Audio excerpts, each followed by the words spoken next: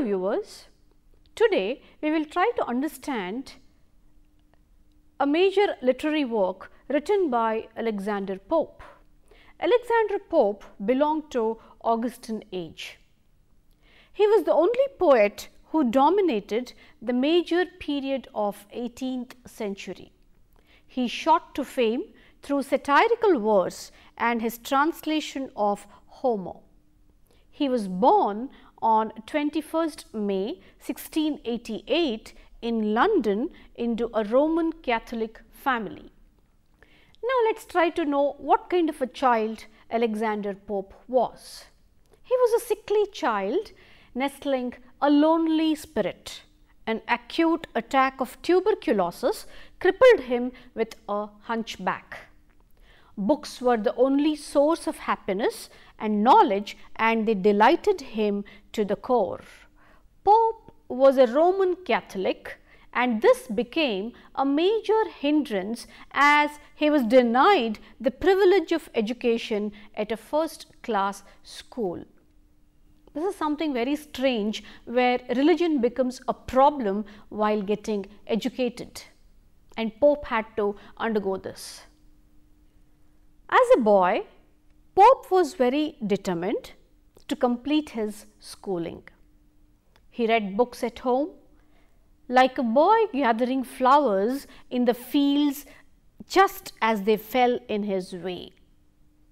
It came very naturally to him. His religion and his health were the two unfortunate factors which prevented him from entering business life or other professions. Pope could follow his inclinations because of his strong liking for literature and with his father's financial support. His poetical rise and career is evident in the following couplet. Pope was a verse writer. Now let us look at this couplet. As yet as a child, nor yet a fool to fame, I lisped in numbers, for the numbers came. This couplet indicates how naturally reading came to him. At the tender age of 12, his first interaction with Dryden, another great literary figure, transformed him to take a call on his career.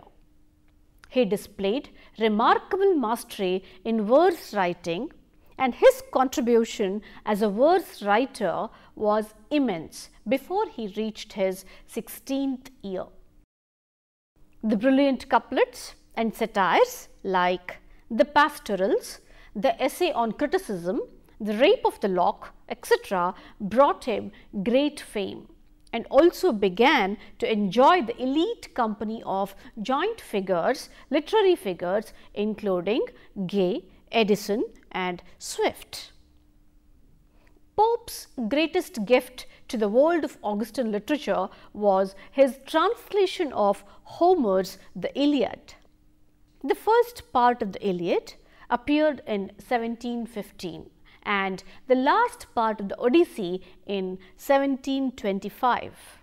Though the translations of these great epics lacked the spirit of Homer, they were well received by the then literary world.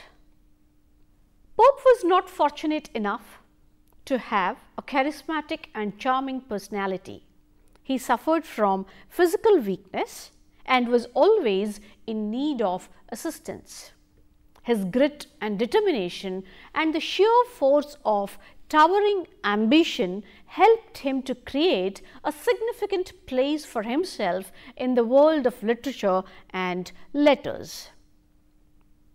While he was translating Homer, he also published two poems. They were the Elegy to the Memory of an Unfortunate Lady and the Epistle of Eloisa to Abelard. These two poems were instrumental in defining him as a poet. But his last work, an edition for Shakespeare, came in for invited criticism from Lewis Theobald, a man of letters. Well, this criticism did not go well with Pope He was annoyed so much that he made Theobald the hero of his great satirical poem, the Dunciad. This was published in year 1728. And this book became the platform to take revenge on all his critics. About 100 contemporary writers were attacked through this satire, that is, the Dunciad. The final days of Pope's life were occupied with philosophical and critical poems, of which the most notable is the Essay on Man, which was published in the year 1733. Pope died in 1774 and was buried at Twickenham. He deserved to be buried in Westminster Abbey, but his religion played a villainous role and prevented him from getting the honor that he rightly deserved. Each age of literature has its own characteristic features. The poets and the writers of that particular age had to pass through this suffering or had to experience this suffering, and Pope was one among them.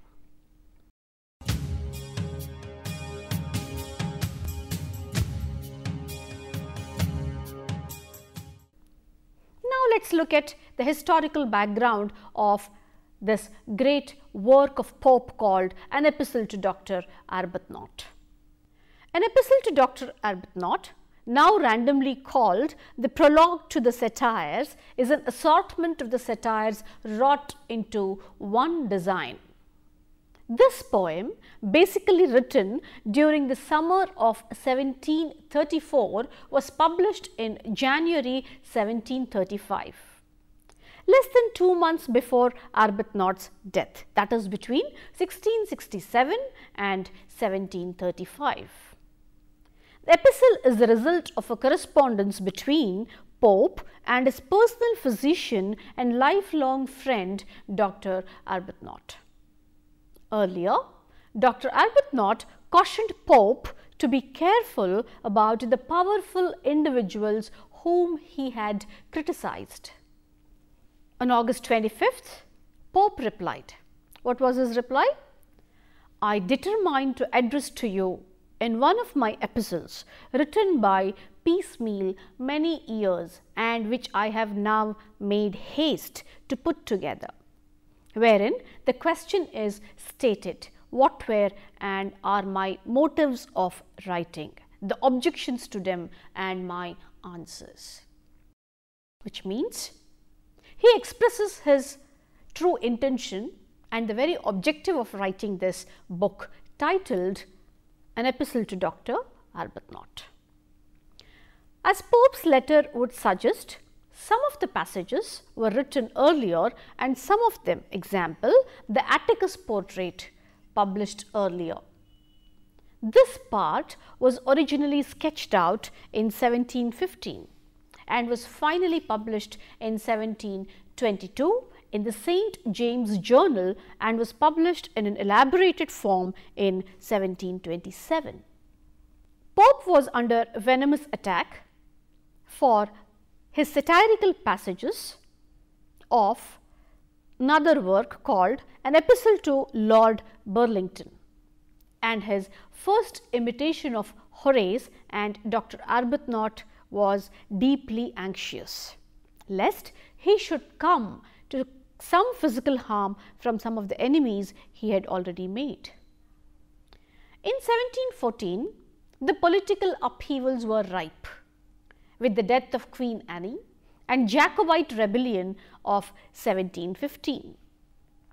Pope was a Catholic and there was a great expectation that he would support Jacobites, but no one knew with any certainty whom he did support. These events led to an immediate downturn in the fortunes of the Tories. England of Pope's time was an age of robust literary quarrels. Being a Tory, Pope penned an epistle to Dr. Arbuthnot at a time when the Tories had been out of power for 20 years.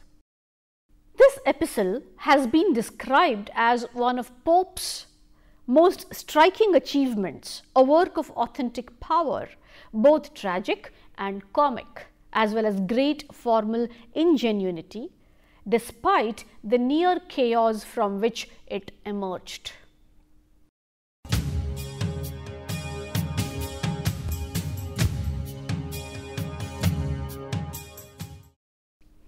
Pope informs that he felt compelled to publish the poem to defend himself against the criticism of his persona, morals and his family by some persons of rank and fortune who were the authors of verses to the imitator of Horace and of an epistle to Doctor of Divinity from a nobleman at Hampton Court. Pope further clarifies that the very objective of writing this poem was to make his reader aware of how they were being misled by two authors of the above mentioned poems. Now, throughout this epistle or throughout this great work of Pope, you can see how constantly Pope was defending himself against the criticism of his rivals or his contemporaries. He revealed truth through this poem to the literary circle and other admirers. His poem, he goes on to say, will attack only the venomous minds. Pope also mentions further that he has refrained from naming the persons in the further course of the poem. Well, this also indicates that Pope had soft corner for his shallow poetasters. Though he was criticized by them, he never wanted to scandalize their fame. In doing so, he acted upon the advice of Dr. Arbuthnot, whom this poem has been addressed. He begins the poem by expressing his displeasure at poetasters who approached him for his opinion on their poetic abilities. They were quite curious to get feedback from this great poet, that is Alexander Pope. They came with their unimpressive verses, and he was never allowed to breathe free even on Sundays. They intrude upon his privacy in his grotto at his villa in Twickenham. Pope considers these poetasters appear insane. It's a queer group of a drunken priest, a sentimental woman, a peer, a lawyer and even a prisoner in jail. Well, these people wanted to become poets like Alexander Pope. This motley crowd of poetasters annoyed him to express his opinion on their immature verses. Some even went on to the extent of blaming his poems for the behavior of their sons and wives. Pope takes the help of Dr. Arbuthnot to keep the crowd of poetasters away from his door. Pope finds himself in a dilemma. His curt and frank opinions on the verses gained him several enemies. But his favorable opinions would force him to encourage the poetasters to read their boring verses to Pope endlessly.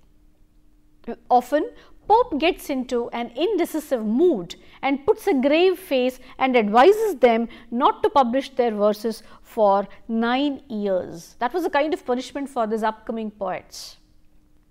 Another interesting point is 3 kinds of mediocre or poor poets or writers living in Drury Lane, an infamous locality in London, find a mention in Pope's poem.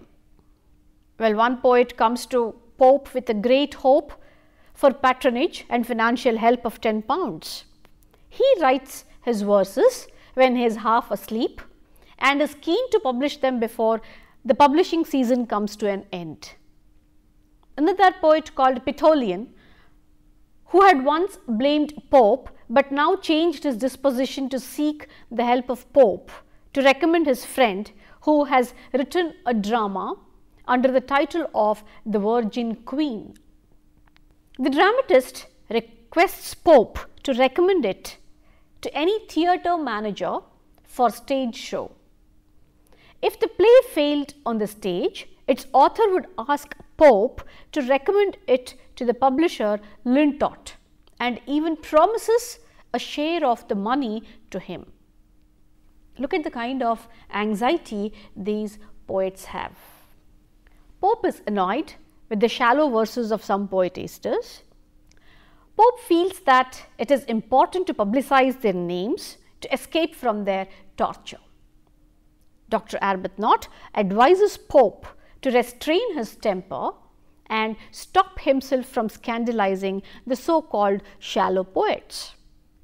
Despite his advice, Pope had ridiculed and slandered a large number of poets in his poem Dunciad. But Pope assures Dr. Arbuthnot that it is not an act of cruelty, as a stupid man is most insensitive to criticism, and such a man's feelings are never hurt by adverse comments on his work.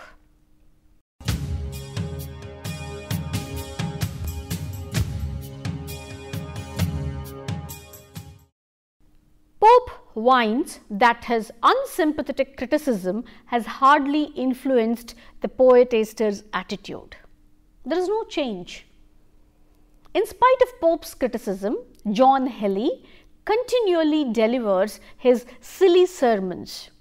Ambrose Phillip continues to enjoy the favour of Bishop of Birmingham, and a poetaster like Bavius continues to enjoy the hospitality of at least one household. Dr. Arbuthnot pleads Pope not to disclose the names of these poetasters. This will surely antagonize them and will be a great risk for him. But Pope replies that it is better to criticize those men and mention their names openly to flatter them. Flattery, says Pope, is more treacherous than open criticism. Pope then explains his sufferings in the hands of those sycophants. He is scared and admits that their flattery is more dangerous than their criticism. For instance, one flatterer compares Pope's manner of coughing to Horace's manner of coughing. Another compares Pope's nose to Ovid's nose. Another poetaster compares the way of holding his head to that of the ancient Roman poet Virgil. Then there are other poetasters who flatter Pope by comparing him to famous authors of ancient times. Pope next describes the different kinds of critics he has encountered. He does not categorize all the critics as insane or lunatics. He admits that some were quite sober. Pope smiles and accepts gracefully their immature, erroneous or right criticism. But most of these critics were merely studious and painstaking, and they were lacking in spirit, taste and sense. Pope criticizes critics like Richard Bentley and Louis Theobald, whose names are associated with such great poets Milton and Shakespeare. Bentley had edited Milton's Paradise Lost, while Theobald had edited Shakespeare's plays. Pope ignores and forgives the shallow-minded critics who were devoid of any real merit. Pope mentions Ambrose Phillips as a shallow poetaster who plagiarizes a number of Persian tales into English for meagre income. Pope satirized all these poets as they were considered as very hollow by him. Pope's satirical attack does not augur well, and it infuriates the poetasters. Even a man like Edison could not escape from the satirical attacks of Pope.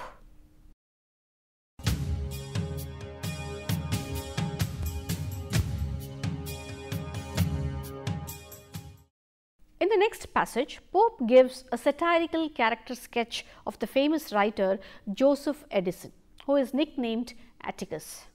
Pomponius Atticus, a historical figure of ancient Rome, was a believer in the ideal of moderation and neutrality. By comparing Addison to Atticus is a compliment for the former one, but the satire here is that Addison did not stick to the noble ideals like Atticus. This modern Atticus, says Pope, has mastered the shrewd skill of pleasing his readers. But it is appalling that this man has become tainted with the faults and vices of mediocre poets. In the next passage, Pope gives us a character sketch of Buffo.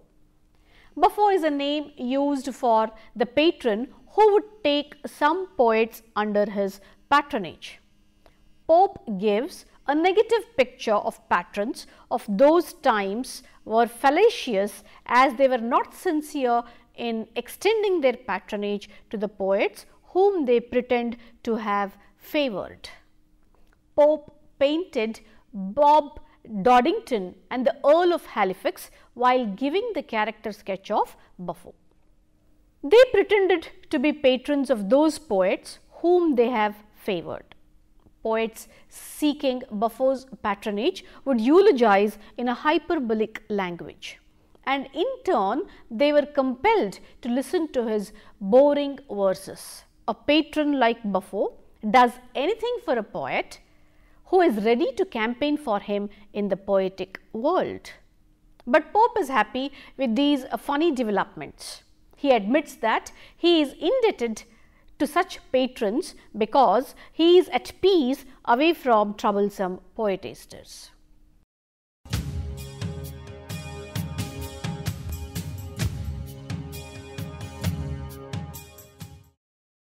Apart from his physical deformity, he was a man of impulse.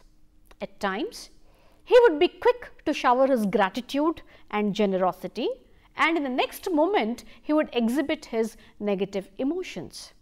His conceit and vanity would make him a mean and selfish person.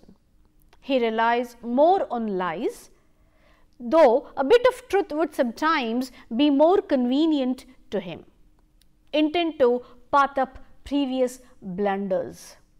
Pope was governed by the instantaneous feeling. His emotion came in sudden jets and gushes instead of a continuous stream. The same peculiar quality of him deprives his poetry of continuous harmony and unity of conception.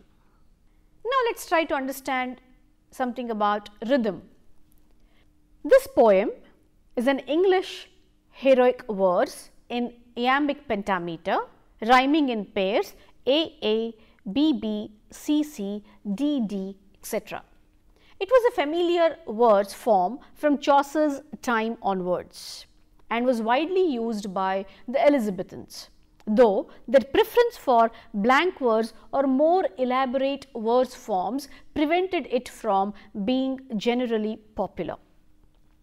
When we look at Pope's style, it is satirical and essentially poetical. It is poetical because of its imagination, quality, its vivid imagery and condensed style, and of course his command on heroic couplet. His style is remarkable, and by virtue of his excellent choice of words and skillful manner of combining words into happy and apt phrases, people find it very, very interesting. Poet perfects heroic couplets and gave them a delicacy of touch. He had the gifts of turning out numerous neatly worded epigrams. He possessed a complete and absolute mastery in the art of using this meter to express anything he wanted to say, and nearly wrote all his work in it with an unsurpassed correctness. Famous for his use of the heroic couplet, he is the third most frequently quoted writer in the Oxford Dictionary of quotations after Shakespeare and Tennyson. Some of his familiar quotes serve to show his extraordinary power of condensed and happy phrasing. Now, let us look at some popular quotes. Who shall decide when doctors disagree? Or, a little learning is dangerous thing, to err is human, to forgive is divine, the proper study of mankind is man, and gentle dullness ever loves a joke, the right divine of kings to govern wrong. These quotes are pithy and brief. Themes. This poem is an attack on Pope's critics and detractors and a defense of his own character and career. He expresses his intentions of writing this poetry. He uses every device of convincing language and puts his reasons logically and reasonably, and also makes some emotional appeals to his professional foes. Well, the tone of the poem is a subtle one, neither uses complicated structures nor apply complicated figurative speech. The poem ends with an expression of goodwill by Pope for his friend Dr. Arbuthnot, to whom this epistle is addressed, and with an expression of his love and affection for his sick and aged mother. Pope appears to be dutiful and loving son and a sincere friend too. His expression of love towards his mother is pure and touching. The feeling of friendship too bears an authentic stamp. The concluding two lines are to be assumed as having been spoken by Dr. Arbuthnot. As the title suggests, it is an epistle, that means a letter written in the form of a poem and is also in the form of couplet. So, these couplets gained popularity through this great work of Alexander Pope. I hope you have enjoyed the uniqueness of this great letter which is presented in the form of a poem. Thank you.